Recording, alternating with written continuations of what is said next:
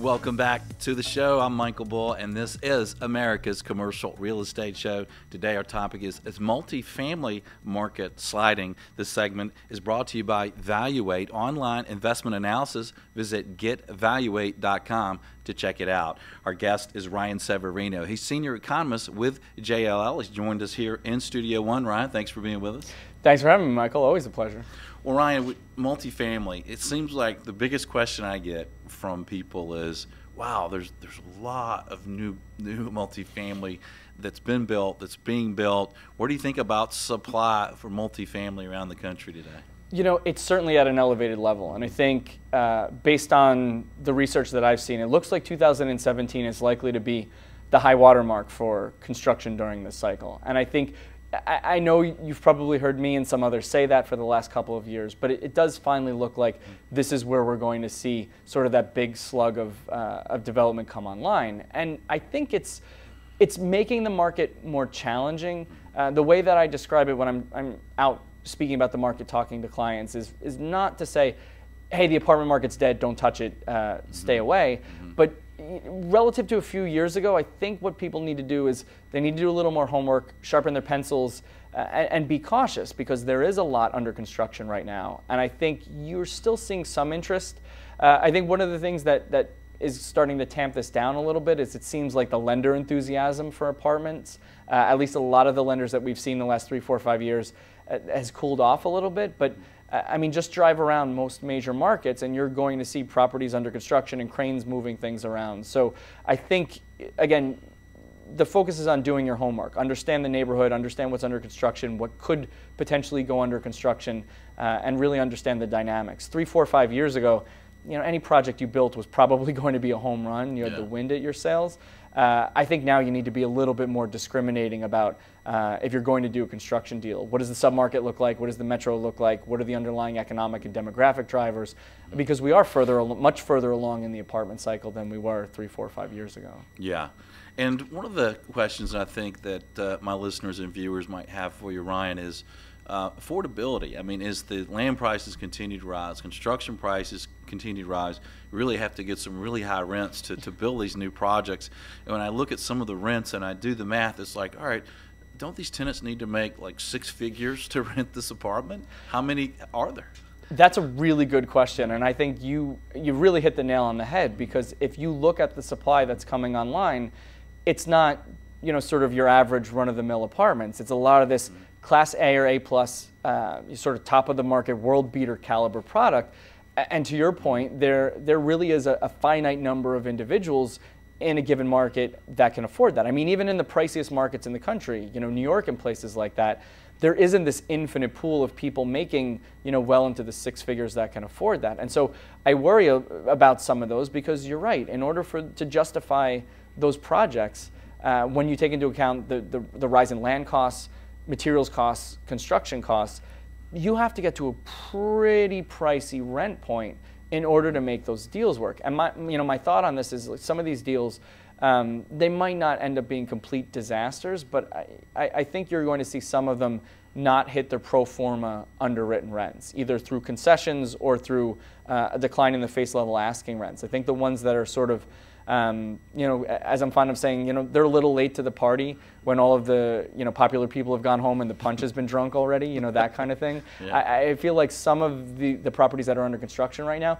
will be some of those late to the party kind of apartments, unfortunately. Yeah, well, that's a good point. I think you've got to look at the future employment growth and how much wages will they be earning. Like, you know, we're in Atlanta, we're expecting a lot more job growth, but it's pretty high income people with, you know, technology jobs, and Mercedes just moved their headquarters here. Right.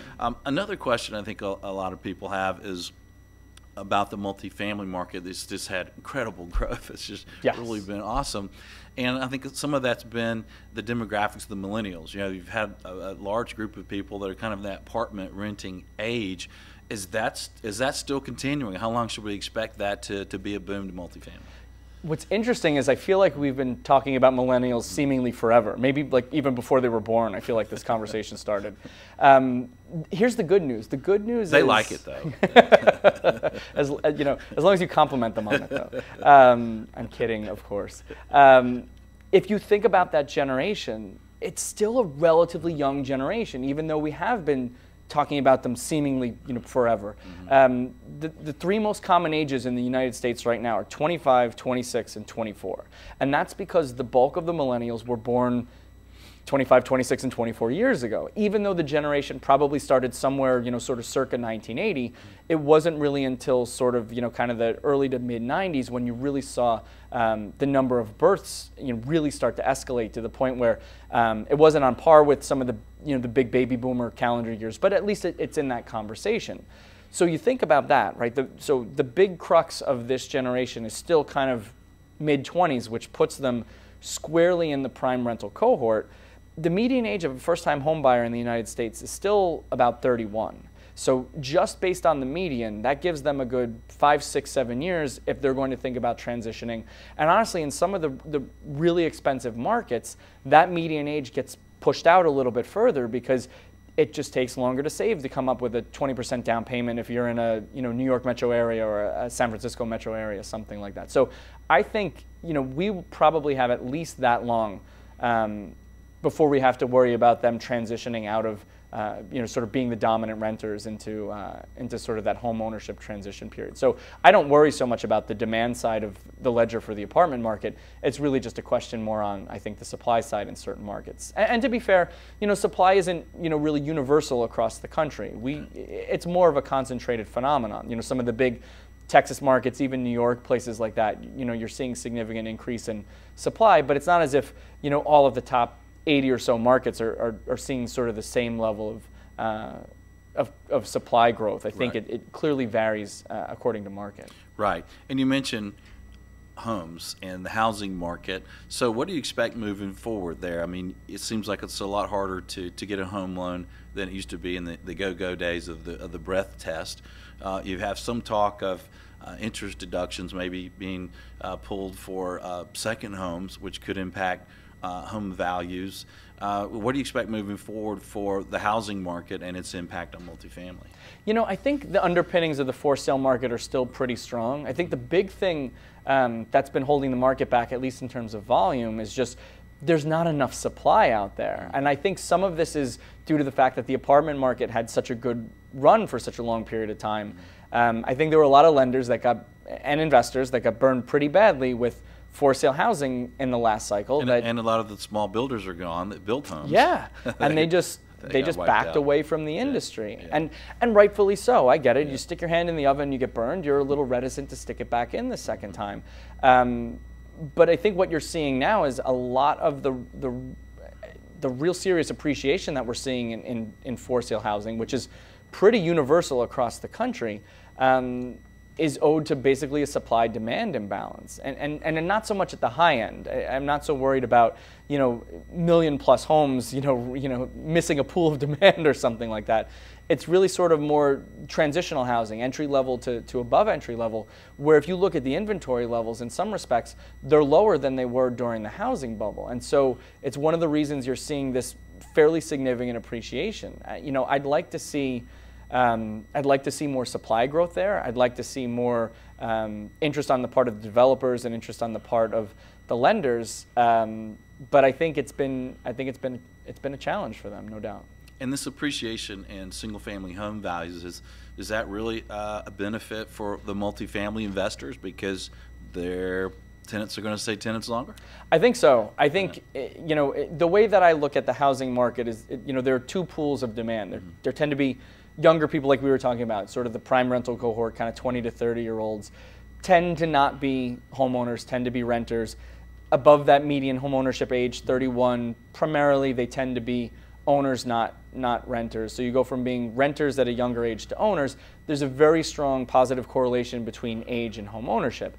But around that transition period, there is definitely a pool of people that make that calculus, that they decide, do we stay renting versus transitioning to being homeowners? And I think all things equal, the more unaffordable it is and the harder it is to find a house that you would actually wish to purchase because of limited inventory to actually make that transition, then what happens is it ends up elongating that period of time where you see some people staying in their apartments longer than they otherwise would. So net, I think that tends to be a benefit for apartment landlords because it probably keeps their tenancy a little stickier, a little more resilient than it would otherwise be. Yeah.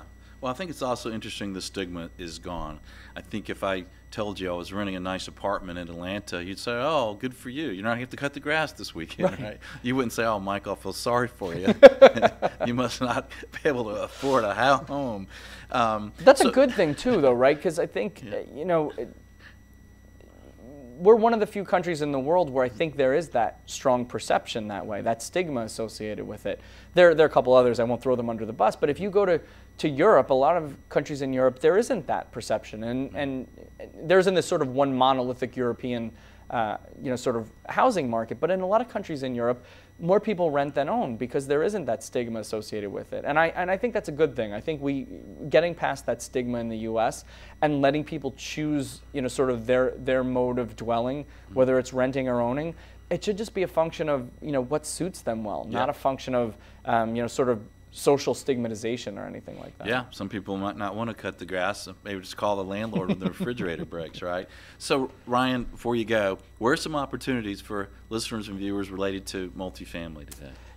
I love everything that's below the institutional radar in multifamily. So class, let's say B plus to B, and even further below that. I think I look at the market and I see inventory declining over time. I see demand not just steady but increasing. I see price points for a lot of these assets that more sophisticated, really competitive institutional investors are not going to touch because it's just not going to move the needle on their portfolio at all. You got to do your homework on these deals. They're not all layups. You really have to. I think the CapEx part of it really is important because some of these are older assets that were built in the 70s and the 80s and they've been neglected for a little while. But I think if you really do your homework and you avoid the ones where there's just going to be this kind of money pit caliber CapEx sinkhole, I think there are attractive opportunities there, not just to buy, I think, at attractive cap rates and have a stable tenant base where the cash flow looks good, but also to do what I'll call sort of smart remodeling or remediation, where you can do things at the margin that don't cost a lot of money, but where you can actually generate some rent increase and get good bang for your buck. I still think there are a lot of opportunities out there because if you go back and you look at the last 36 years of data, there's only been one calendar year in the last 36 years where Class BC apartments had a calendar year rent decline. So the stigma or the knock on it is that you can't grow rents as quickly as you can in Class A. But again, if you do your homework, you can actually find properties where there's some upside there if you're smart about doing renovations that aren't costing you a ton of money and you get a lot of bang for your buck there. So I'm still really enthusiastic about Class BC apartments in the U.S. Well, that's a good tip, and I think there's a lot of opportunity there for better management. I mean, you think about Class A management companies; they're all pretty good, and there's not a whole lot to do differently, really. But when you start getting into B and C, your management skills can really make a difference. There are some assets, I'll tell you firsthand, that I've seen where, this is going to sound like a trope, but true story. The asset was owned by a widow. It was her husband who had it for the longest time. She inherited it after his death. Wasn't doing very much, if anything, with it. Was actually using a couple of the units as basically her own sort of self-storage units or property self-storage units. And I'm sitting there thinking, that's thousands of dollars a month that you've taken offline from revenue and NOI. It's being totally mismanaged. And I think, an investor comes in and sees opportunities like that. Those are the ones, again, where you kind of have to do your homework and understand what's going on. But I do think there are opportunities there for things like better management, better CapEx planning and things like that. I'm trying not to overstate it, but I'm still very bullish on the outlook for BC apartments, not just until the next recession, but I think even medium to long term in the U.S. Yeah. Well, that's where I started with selling apartments, when I was 19 years old. And by the time I was 22, I was selling apartments, commission-only broker. And I had a management background of turning apartments. So it's like my head of the apartment group now I have. He's turned around apartments, and so when you can come in and kind of see opportunities, I think that is a great opportunity to buy B and C. And as usual, great information, Ryan. Thanks for joining us. Always my pleasure, Michael. Thank you for having me. And thanks for joining us out there on the radio stations, iTunes, YouTube. Hey, please comment, please share on Facebook, LinkedIn, connect with us. Thanks for being with us. And until next week, be sure that you always lead, learn, and laugh, and join us for the Commercial Real Estate Show.